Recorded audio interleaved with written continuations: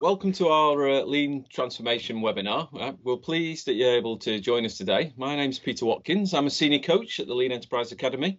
I'm joined today by the lovely David Marriott, who's also a senior coach, and our CEO, David Brunt, who manages the activities at LEA. So many of you will be aware, but for those that are new to the Lean Enterprise Academy, Dan Jones founded us back in 2003.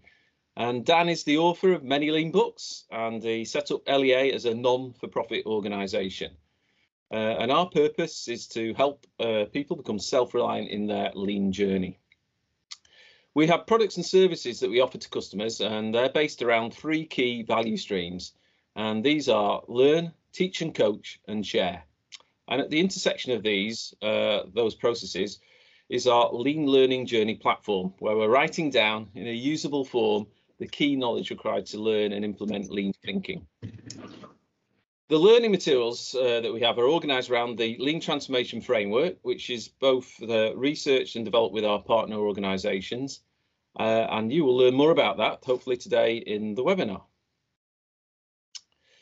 So the materials and processes that we've developed are based on a fundamental principle, which is give a man a fish and you feed him for a day, teach him how to fish and you'll feed him for a lifetime. So we've done a lot of research to understand how to learn lean most effectively. We know from practical application that skill and capability development is best described as a journey. That's a guided learning path progressing from awareness and knowledge of a subject through understanding, being capable, and finally being able to teach and coach others. We have always offered on-site support to help people on this progression, but in 2019 we started to develop a plan to offer this online. During the coronavirus pandemic, we had accelerated this activity and developing a new website, an online platform with our courses and development of our modules there. But as lockdown eases, we'll combine the online learning material that we've already published and the remote coaching and short interval on-site delivery at the place of work. So today, put today into context, the materials are all about knowledge, or what we call skill level 1. However, you can develop understanding by learning yourself using our online learning journey platform courses. We have a plan to create a Lean Transformation Framework course, and this webinar is part of that development process. But to become capable, however, you need to practice. So this is best done on real issues at the workplace. We offer teaching and coaching for this, and we offer a process to help you, once you're capable, to be able to train and teach and coach others in your organisation. This approach mirrors what we know from the way that excellent lean companies like Toyota develop capability. It's simple and effective, and it uses plan, do, check, act methodology at each stage. So with the introductions out of the way, let's move on to today's content. So first of all, David Brunt is going to explain the background and introduce the Lean Transformation Framework to us. He will hand over then to David Marriott to explain our Teach Poster concept before providing an introduction with myself on the Lean Transformation Framework in terms of understanding the purpose, process and people of it. We'll then take some questions. And David Brunt then will share some insights around the Lean Transformation Framework with one of our partner organisations. We'll have a discussion at the end and based on a question that we're going to pose to you. So let's going to hand over now to David Brunt to get us started. David. You're on mute, Dave. Schoolboy error, that. So thanks, Peter. One of the things we are trying to do with the Lean Transformation Framework is to be conscious of the potential failure modes of applying lean thinking and practice so that we can avoid them. There are lots of potential failure modes, but here are some that we see most frequently. Firstly, saying that we need to do lean, but not being clear on the purpose for doing so. I think that's right in the roof of the house, really. Secondly, focusing on the technical and ignoring the social, or conversely, focusing on the social and ignoring the technical. In addition, we see people going very broad before going deep. So the inch deep, mile wide view versus the inch wide, mile deep view. Trying to go too fast, so outstripping the ability to develop capability versus going too slow and losing sense of urgency and excitement. And also letting perfection be the enemy of the better, or settling for better instead of striving for perfection. In addition, not being mindful of culture or underlying thinking, or being overly cautious of culture, so it becomes an excuse. And losing sight that lean is a means to solve problems at every level, fractally, if you like, in every activity. So what really is LTF? So John Shuck first shared this in January 2014, and it was an attempt to articulate the critical dimensions to be addressed when applying lean thinking and practice to a situation. However, we'd been researching the ideas for a few years prior, and the research started with the question, how can organisations and individuals be more successful in using lean thinking and practice to transform? There's been a long history of looking at how to use lean thinking and practice more effectively. At times, the lean community, some of you out there have either overly focused on tools or overly focused on the social side of change, and the community's influenced by what it reads and by what people are doing, and I think that's an entirely natural thing. Initially, the work focused on the process and people elements, the two pillars of the house, and we incorporated the purpose stroke problem to solve element, the roof, shortly after.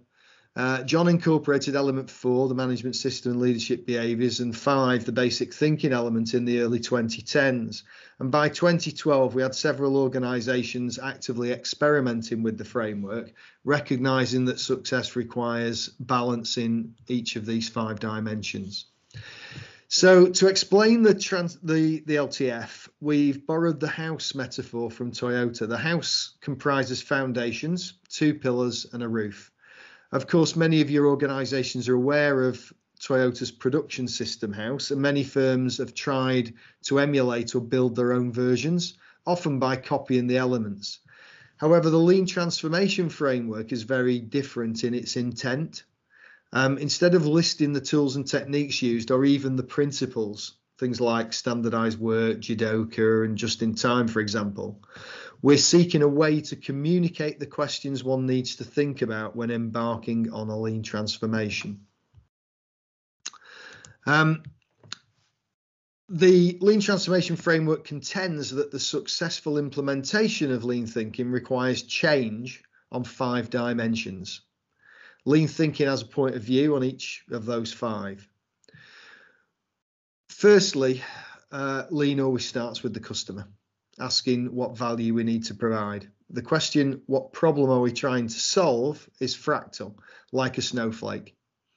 It applies equally to the whole organisation, a team, or an individual. How are you doing organisationally and individually with this question? Does your organisation have a clear purpose? Do individuals have clear line of sight to it and understand their contribution to that purpose and what problems they should be tackling? Secondly, how do we do and improve the actual work? So what's the work to be done to solve the problem? This is also fractal, from individual standardized work level to value stream or enterprise value stream level.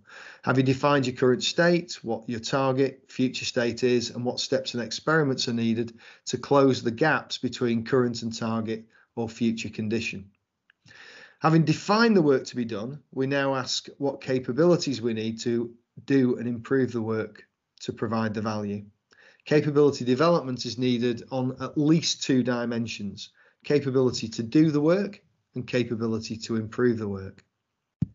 The design of the management system and leadership behaviours is key to designing the work and developing the capability. We shared our views on management systems for performance and improvement in our last webinar. They're intrinsic to sustaining progress and further improvement. Are you asking specific questions with a view to this, linking back to the purpose of the organisation? The final question challenges our basic thinking or assumptions about how we do things and conduct ourselves. With lean thinking, it's easier to act your way into a new way of thinking than think your way into a new way of acting. Uncovering your basic thinking, mindset, and assumptions helps articulate the thinking, mindset, and assumptions needed. Ono described the Toyota production system as a revolution in consciousness, developed not by grand design, but by problem solving and designing experiments. TPS as the thinking people system. So with the background covered, I'll now hand you over to David Marriott to talk you through our teach poster method. Thanks, Dave. So before getting into sort of purpose and process, just like to explain why we use this teach poster concept. So for a sustainable lean transformation, we're strong believers in the concept of leaders as teachers. So that is leaders who take the time to teach and coach their team on the job to develop their capabilities rather than relying on separate functions to do it for them. As you can appreciate, the benefits of doing this are huge in terms of advancing your lean journey better, faster and cheaper. But the challenge is how to provide materials that enable leaders to do that. So after a number of years of research and experimentation, we've found this teach poster concept works best. So rather than a 100-page PowerPoint slide deck, we've tried to distill the subject matter down onto one piece of paper, a bit like an A3. We found that this is much less daunting for the leaders to use, also much more informal than sort of sitting down in a classroom and looking at a screen. All the posters that we're developing have a similar layout and structure, so making them easier to follow and remember. And as you can see, we try and use images and pictures over words to stimulate interest and discussion. A facilitation guide has been written for each of the posters, covering the important steps, key points and reasons for each of the images to assist the leader when they're starting out to teach. And obviously we can put the poster up in a workspace for future reference rather than sort of it being hidden on PCs somewhere. Okay, so we're going to go through the upper portion of the Lean Transformation Framework poster that we've recently developed. And for all our topics, we always start with the Lean Transformation Framework and then cover purpose, process and people. So Dave's just explained the LTF, so really we'll move on to purpose, which positions the LTF and why is it important, process, the conditions and considerations required about applying it, and people, the roles and responsibilities required to make it happen. So what is the purpose of the LTF? Well, in short, the LTF helps us apply lean thinking and practice. It gives us a better understanding of the factors required for a successful lean transformation.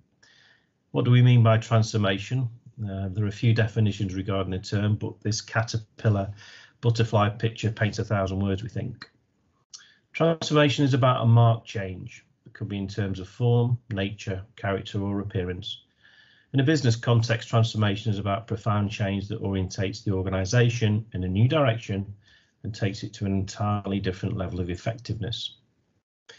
The LTF doesn't provide a recipe of do's and don'ts telling you what you should be implementing.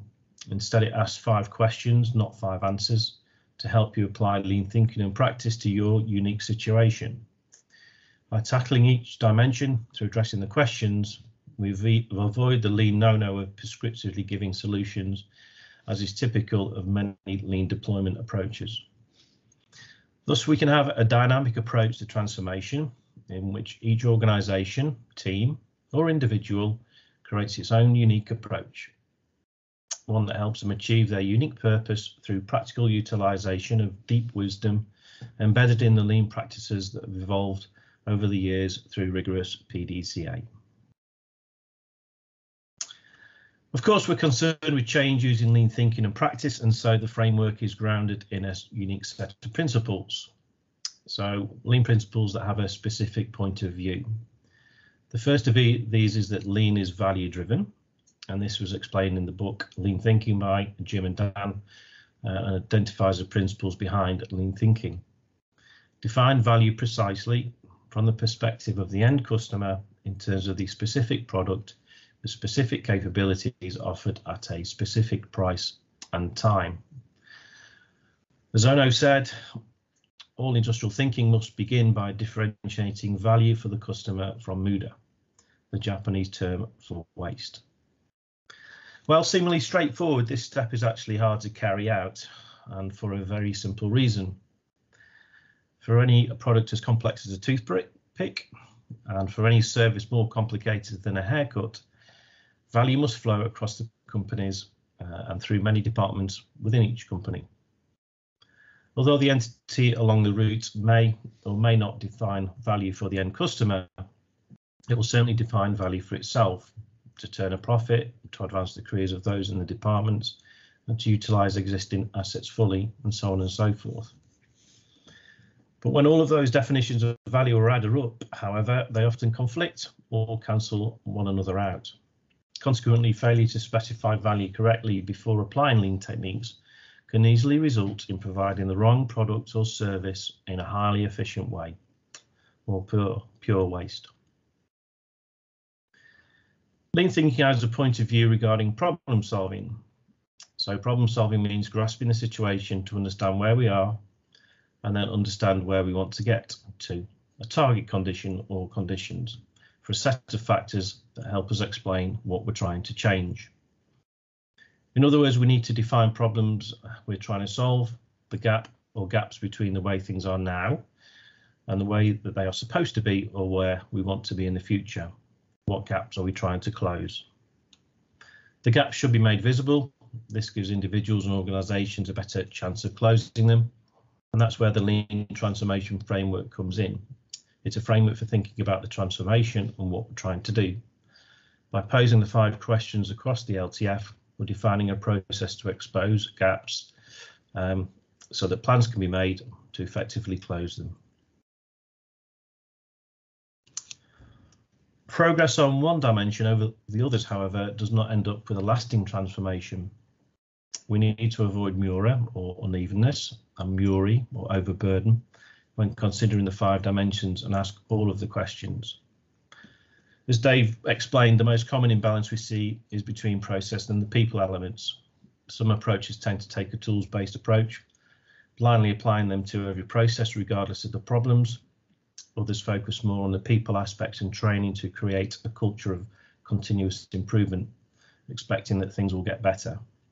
Our experience tells us that it doesn't, and the transformation either fails or runs out of steam. The point is, you need to try and achieve a balance across all 5 dimensions, as indicated by the different colours on the scale. So we'll now move on to process to review the key elements to consider when applying the LTF. What we've learned over the years is that each company's, team's or individual circumstances are unique, and therefore we need a situational approach to the transformation. Being situational means that every application of lean thinking and practice is going to be specific and different, as each situation has a different aim or purpose. Being grounded in a common set of principles yet situational in application provides the rich opportunity for the development of truly profound wisdom. This is why asking questions, not copying answers that someone else has thought through for their situation, is required. In terms of the process, the LTF can be described as fractal, like a snowflake. So no matter what scale you look at it, it looks the same. The questions can be applied to an individual, a team, a site, or a whole organisation, therefore. And you can start asking these questions at the value creating work or at the system level, thinking through from customer value. And the same questions apply at all levels, as everyone needs to be aligned and engaged in identifying and solving problems that support the value-driven purpose of the organisation. Lean thinking and practice makes us deeply reflect on how we can improve a situation, improve the organisation, or improve ourselves, or ideally all 3.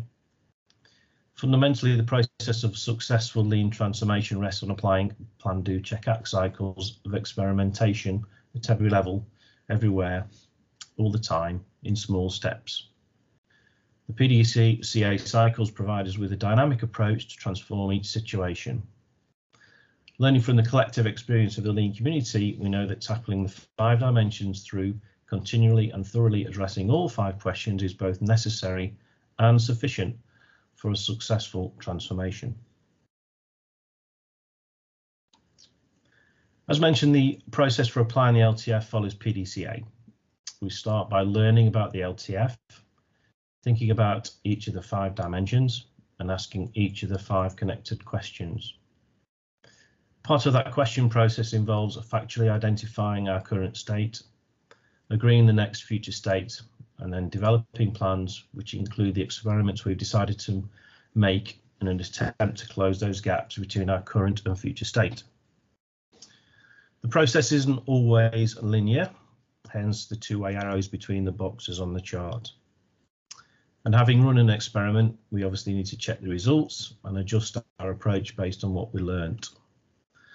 Not only does this sometimes result in a new current state from the cycle, from which the cycle starts again, but also this learn by doing deepens our understanding, helping us with the next generation level of thinking.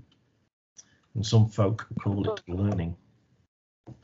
Okay, I'll now hand over to Peter, who'll cover the people aspects when applying the LTF. Okay, thanks, Dave. So the people dimension of the LTF at a high level is all about making clear the roles and responsibilities for everybody. We know that lean thinking and practice offers a unique perspective on this. It's a different sort of DNA versus a more traditional organisation. Each of the elements shown are an ideal state, a standard to achieve from the way we should act, think and behave to get the best from lean thinking and practice. We think each element also needs to be present in your transformation. The first of these roles and responsibilities in lean involves and engages everyone. It's not a set of principles and practices for a few experts in the organisation. And the people doing the work need to be supported by the leadership to involve them in identifying and solving problems that support the value-driven purpose. We can engage everyone through involving them in team working. A lean organisation realises it can achieve more value from customers by people working together. Together, everyone achieves more. So structured team working enables people to become self-reliant in problem solving and continuous improvement. To support this thinking, the people doing the work should also be described respectfully as team members rather than employees or operators or staff. Teamwork, like so many elements of lean thinking, is fractal. Teamwork can be in a team, between departments, between sites, and across the organisation in a value stream. Good team working also supports individuals to take ownership. Each of us is responsible and accountable for our performance, getting the work done and improving it at the same time. Okay, so next really now we're going to look at the process of doing the work, which is integrated with the process of improving the work. So it's the leaders who must ultimately take ownership for developing people to improve the work. They cannot leave this alone to people outside the organisation. Otherwise, the day-to-day activities and behaviours will not become embedded in the organisation's culture, because the leaders really set the tone for the organisation. So they must develop themselves first before developing others. All of us can be leaders though, and we can start by developing ourselves. People development activities need to be planned around developing skill rather than one-off training activities. And they should be focused around identifying and solving real business problems that contribute to the value-driven purpose. Okay, so making improvements means we need to continually challenge the way we do the work today to make the work easier and drive improvement and innovation. So each of us must challenge, but do so respectfully. We must make every effort to understand each other and take responsibility for those challenges. Respectfully challenging the situation also requires us to be open and honest in our communication with each other. There is no place for blame when solving problems and closing gaps. Being open and honest, but without blame, is one of the ways we can build mutual trust. And trust is built when the leaders set clear expectations on the required activities and behaviours needed to enable the value-driven purpose. And leaders should support and hold people accountable to these expectations through teaching and coaching, recognising and giving constructive feedback. This enables the organisation to create the right culture. So all of us must be impatient though for action to achieve our short-term goals, but whilst recognising that having a long-term perspective can give us the best results. Achieving the right pace is critical when applying lean thinking and practice. Going too fast leads to the change in activities and behaviours not being embedded into the culture, as previously mentioned. But being too slow people will lose the motivation and momentum to make the change actually happen. But we cannot be passive. We have knowledge of lean thinking and practice, but we must recognize that the real way is learning by doing approach. That's the only way to change our underlying thinking. So learning by doing also requires that you reflect on what you have learned so far, from the point of the unique situation or also personally. After an improvement activity, we should always ask the question, what did you learn? So a deeper reflection can be carried out. Having the humility to learn is a critical aspect when applying lean thinking and practice. Nobody knows everything. Leaders should learn together with their team members to apply lean thinking and practice to their daily work. Through learning by doing, each of us can be learners for life, and every day can be a school day. So that's the end of the purpose, process, people bit, and we're going to hand over, David. I think you're going to try and facilitate some questions on all of that information now. David, you're on mute again. Thanks. Yeah, no, it's okay. I was just unmuting. I was just trying to clear the question. So only one question so far. So either it's completely clear or we've lost everybody. So Carlos has asked, considering the people dimension, does the LTF consider any change management model, a process-driven approach or other? Please clarify. So, Carlos, can you expand on that question a little bit for us? Unmute yourself and ask away.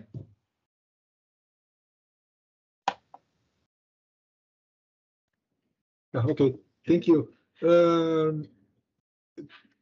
Transformation requires a strong change, and there are different change management models in the market, like Satir, Kubler-Ross. I would like to understand if LTF considers this kind of change model for transforming the organization. Yeah, I think that's quite an interesting question. The purpose of the LTF is it's not a model for change. Actually, when we first started doing research into this, John Shook called it a model. He called it the lean transformation model. And some of us still sort of say, oh, it's the lean transformation model. But actually, it got changed. The name got changed because what it is it's a set of questions for getting you to think about the way in which you should change. And it's a set of questions which, from our research, we're saying that whenever you have an imbalance or one of those 5 questions hasn't really been answered well in the organization, that there's a high likelihood that you will end up with a failure of doing what you thought you were trying to do. So yeah, that's a good question. Yes, there are models. Robert, who's on the call somewhere, has also sent an email through about the Agile Manifesto and SAFe. And when you actually look at that, that is a set of things to do. It's a tick list. And what we're saying is we've been doing this for 30 years now, and we're saying that actually doesn't work.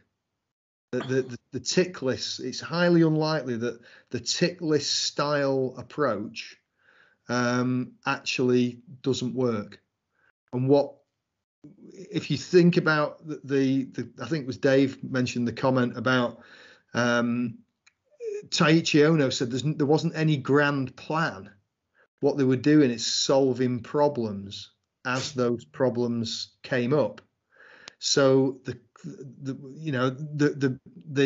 what we've realized in our in actually researching this set of questions is that the questions and the answers to the questions are situational,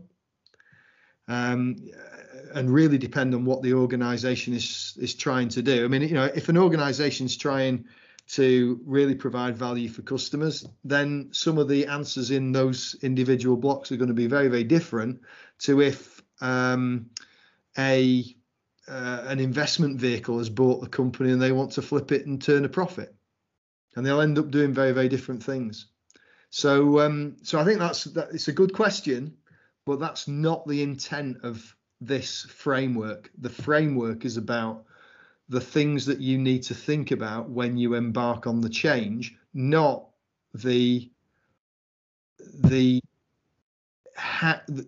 necessarily those types of models that you've alluded to or described there. Does that answer the question? Yes, thank you. Michael, whilst coaching my teams in lean thinking, they think it will end in redundancies. How do I put a positive approach to it? Pete, do you want to have a go at that? Yeah, been there, seen that. Yeah, so you've really got to make clear what strategic changes are, for the organisation, and don't mix the two up. So before you start activity, you've got to make people clear that their jobs are not at threat. And if anything is going on in the organisation at the same time, around that, you need to make it really clear that it's not connected with this.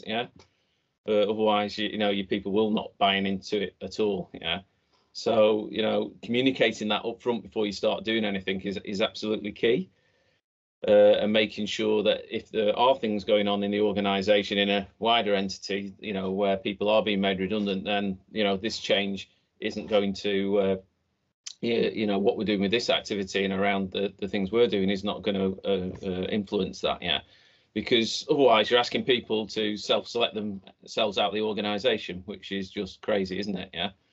So people are not going to do that, and as soon as you sack someone from using lean thinking and practice, then the rest of that will make it very, very difficult.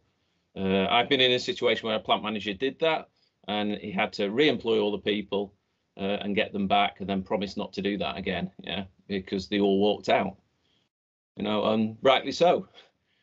So we need to separate out strategy and redundancies and things like that are different business decisions than doing that through lean thinking and practice, for sure. Yeah. Does that answer your question, Michael? There's no easy answer.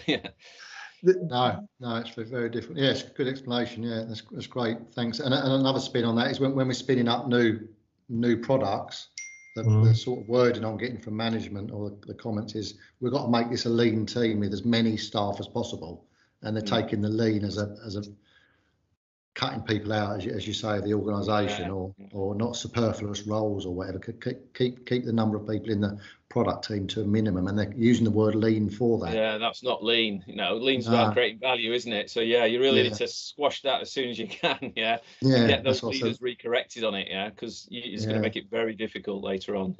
It's been across the history of the term. It's been a real difficulty, and the way to describe it is the term lean came about as a contrast to mass production. So mass production was about bigger and bigger machines, more and more volume, and economies of scale style thinking. Lean production wasn't for production, it was versus the mass production system, which encompasses the enterprise, designing stuff, building it, the supply of it, the customer service of it, etc. And what lean production was about was actually about doing exactly what the customer wants when they want it in the quantities wanted, and gearing the system to the needs of the customer. Very, very unfortunate that really hasn't ended up. It's the Chinese whisper type thing where people take the English lean term and then they make it into so it's just less people, and that's not what it is at all. But that's our fault for being rubbish at explaining it, to be honest. I think the original term was fragile, wasn't it, Dave? But they thought that wouldn't go down too well. Yeah. There were two camps in the research of when they were coming up with the term. One camp was the human resource side people, John Paul McDuffie and so on, and what they were doing is they said, look, this is fragile because one break in it and it all falls to bits type of thing. Yeah. And Jim Womack and a couple of the others said, well, we can't sell that. We can't sell that to anybody. Nobody will buy that. And their alternative was this idea, instead of it being mass production, it was lean production, and that was what was used. Interestingly, relating it to Robert's point, the term agile was also bandied about at the same time, and that wasn't felt to explain the higher level view, and yet here we are 30 years later, and in a couple of different environments, the agility thing is took off in terms of Scrum teams, got rejuvenated, the Agile Manifesto, and and there we go, off we go again, type of thing. So yeah, interesting. Okay, so a couple of others. So Robert, problem that you see is many get support to develop skills, but what about capability? Yeah, exactly. The question is, what really is capability? And we'll talk about that in the case. So we'll hold that for now. Carlos, does LTF have the ambition to monitor the organization's maturity level? Okay, so yes, you can. And a few companies, what they've been doing is they've been using the flow chart that Dave showed you to basically have this as a PDCA cycle. So you can have a PDCA cycle on each one of those 5 dimensions and on the framework as a whole, and then basically see whether or not you close the gaps that you thought you got, which is kind of a problem solving view of doing changes. But as per, one of the things that I would be very, very cautious of is saying, level 1 is this, level 2 is this, level 3 is this, level 4 is this, level 5 is this, and we want to be level 5. That's competency frameworks. And we'll talk about that in the case as well, because I think that is completely the wrong path to go down. It's the path that a lot of people are going down because they want the awards and everything, but actually it doesn't, that is not in line necessarily with solving individual problems that are situational to the organization.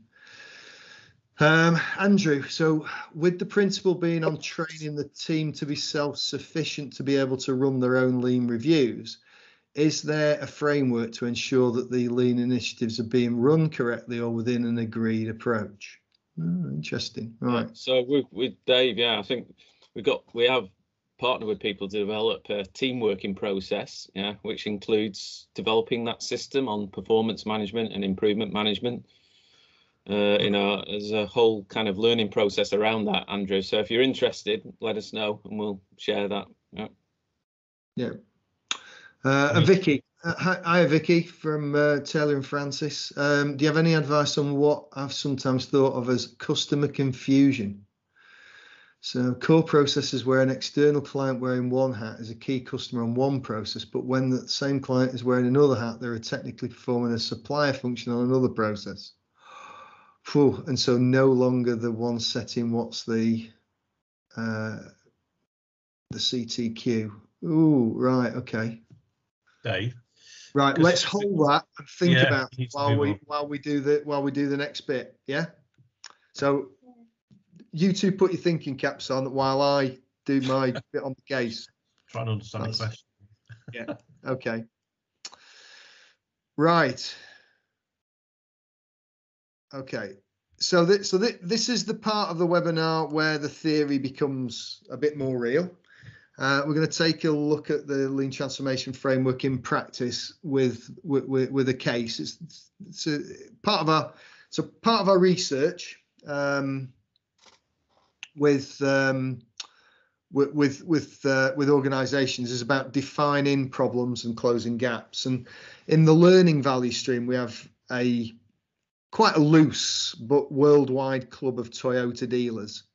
And each one of those originally came together to learn how to apply the Toyota way to their sales, service and parts operations. In 2011, we started working with Halfway Toyota in South Africa and Botswana, and the case is well documented. There's a number of talks on our YouTube channel. Terry's on the call today. Mornay's on the call today. Both of those have done talks at our summits and are on the YouTube channel. And we've also done a number of articles on the Lean Global Network's Planet Lean website. At the highest level in the organisation, they really needed to work through the real life challenges of Toyota's strategy of becoming a mobility company. So I don't know whether people follow this, but Akio Toyoda made this announcement that Toyota was to become a mobility company. And the question really is, well, what does that mean for customers and the dealer processes that they're responsible for? So we always start with the question, what problem are we trying to solve? And for those that are unaware, here's Toyota's global vision. You can pick that up on the website. The reference is on the slide. The question posed was how to balance the needs of the vehicle supplier, i.e. Toyota, with the needs of Halfway as a car retailer or dealer. And what the team did was that early in their journey, the senior team started to think this through using the Lean Transformation Framework. This illustration is from 2013, so 12 months before John made it public, because we were doing the research at the time. And it's actually the second iteration of purpose that the senior team developed. Using the LTF inevitably led us to think about customer value. In Halfway's Team X strategy, both the customer value and the goals of the organisation are defined, and the team settled upon guaranteeing hassle-free mobility.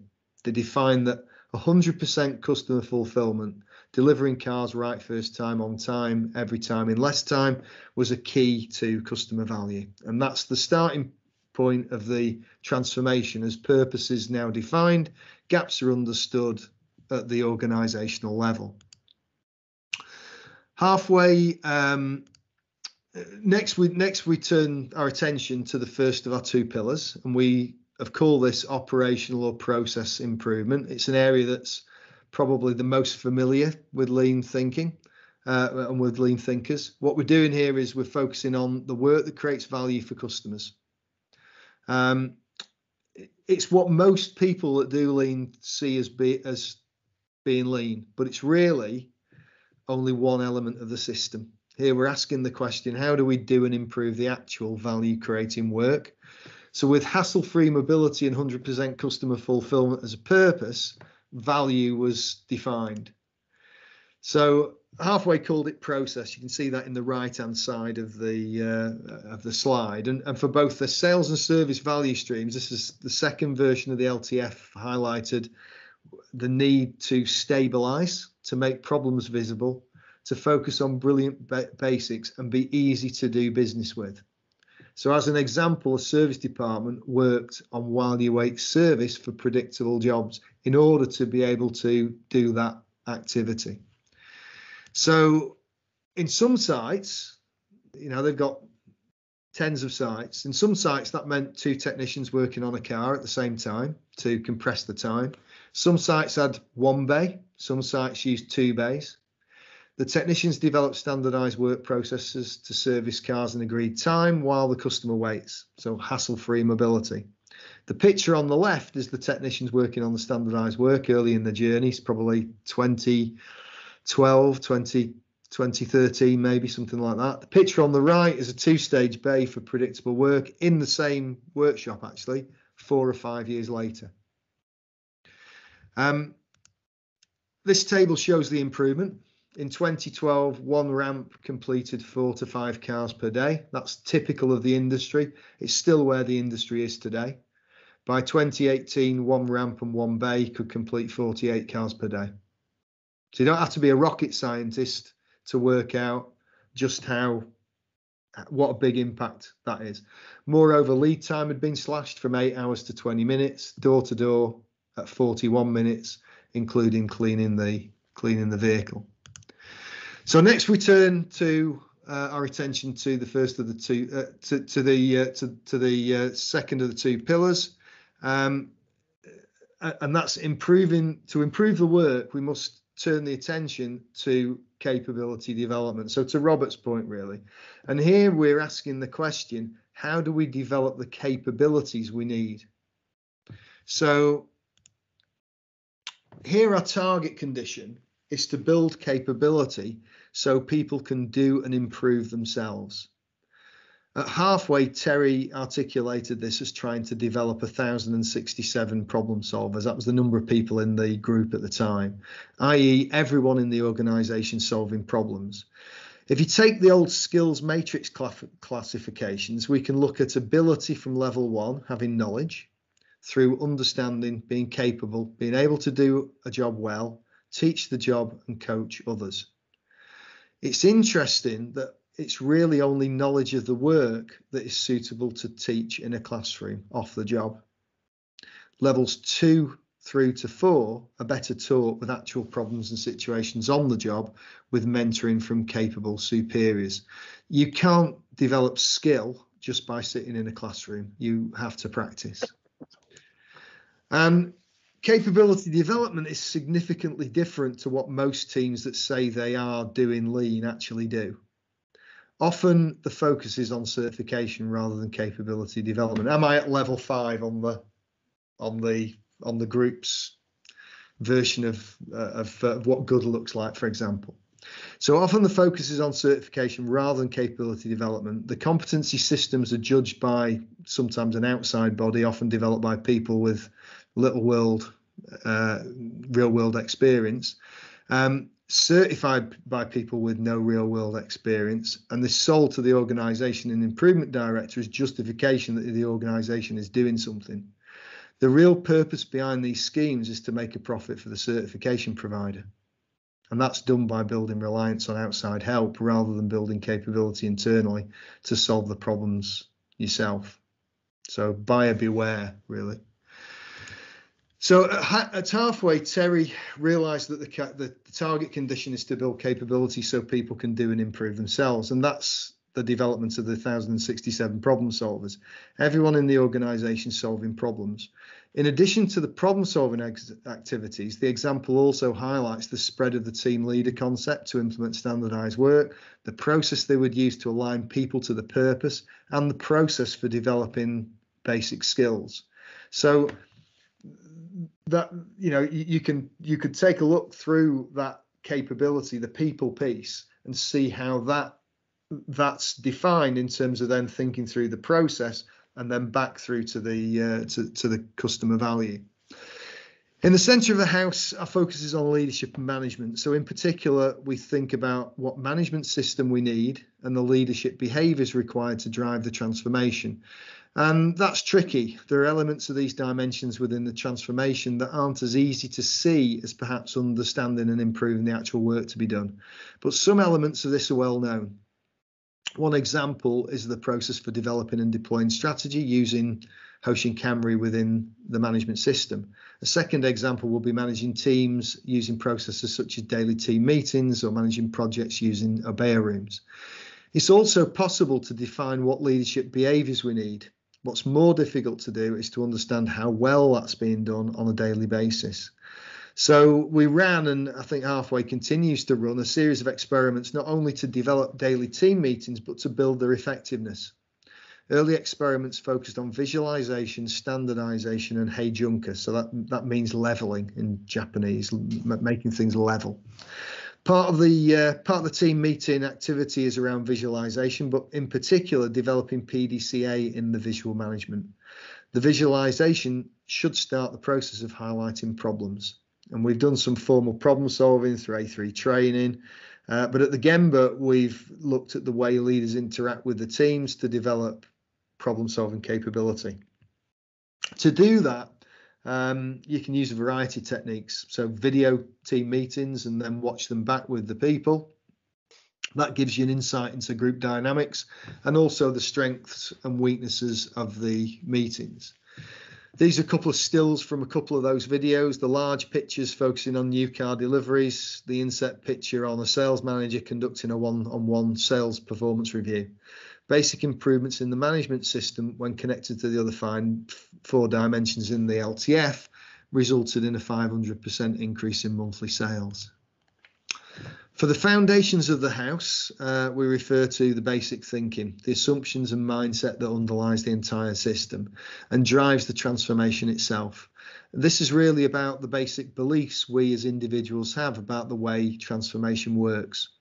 These beliefs and mindset constitute the culture of the organisation. So to use a practical example, the senior team at Halfway believe that the people closest to the work would know the most about it. And that if we harness their knowledge so that problems can be solved by the people doing the work. So Terry's 1,067 problem solvers. This thinking leads to the design of experiments to test that hypothesis and develop people at all levels.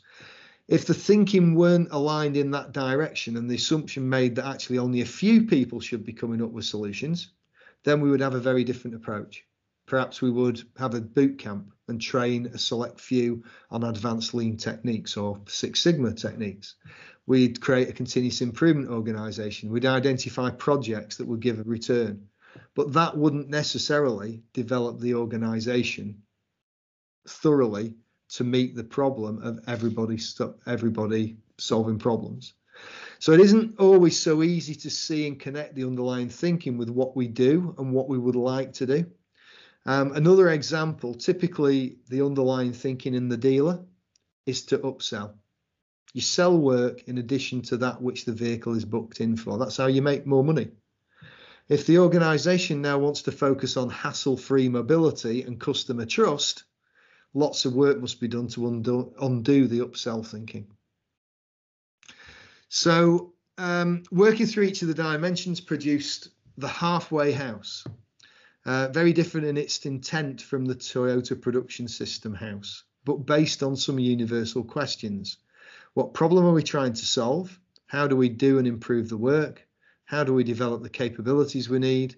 What management system and leadership behaviours are required to support the new way of working? What basic assumptions or mindset underlie this change? Each of these questions is applicable to all organisations, from a developer and manufacturer of products to a public service organisation to a retailer. You can apply these questions to a car producer, the fire brigade, or a seller and servicer of cars.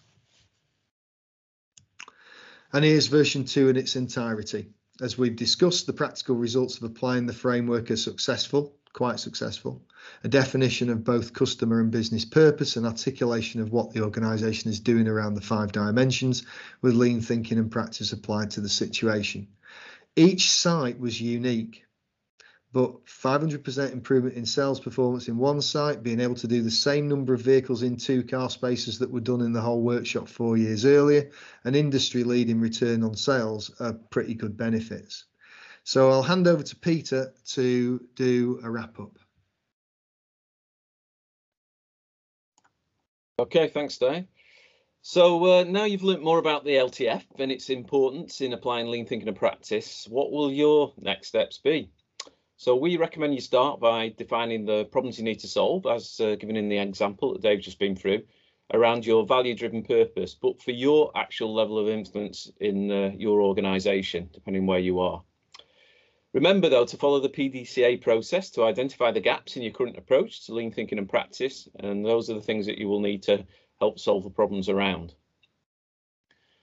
So to help you structure your thinking and develop your plans, you can use a proposal type A3 to make sure you follow a PDCA process.